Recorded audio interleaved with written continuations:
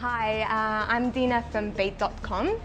Over the past 10 years, we've seen that the amount of women joining the workforce and the treatment that they've been getting has changed and improved a lot. There are still a few concerns that women do not discuss freely in the workspace.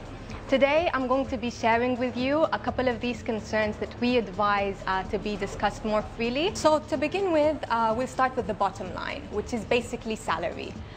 Even though we've seen that we're moving towards equality, companies still need to be transparent in terms of the salaries given.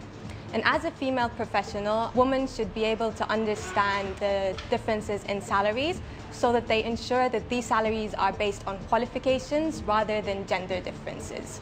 Another concern related to pay structure is bonus and benefits. So we still see that there are differences in terms of these schemes. For example, we have females working on their husband's visa. Sometimes they don't get the same benefits that the husband would get, such as allowances or housing. These sort of concerns need to be discussed with HR just so that we ensure that female professionals get equal opportunities. Some women still feel that they are less likely to be promoted, especially if they're working in a male-dominated environment.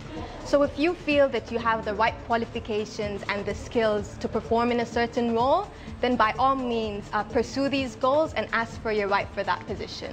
Two other concerns that are specifically related to female professionals are maternity leave and childcare.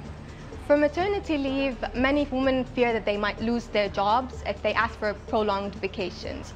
So step one is to actually understand and know what the labor law dictates in terms of these leaves. Once that is known, then it is their right to actually ask for what is owed to them by law. Working mothers need to balance between their working life and their family life.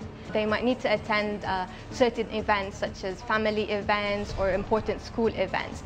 These sort of things need to be discussed openly with HR just so that both parties are comfortable, and they need to be done within a process. So the main point of this whole topic is that as female professionals, there are things that we are still concerned about, but as we're moving towards equality, it is our right to discuss these things more openly. Of course, all of this topic is supported by a survey conducted by Bayt.com.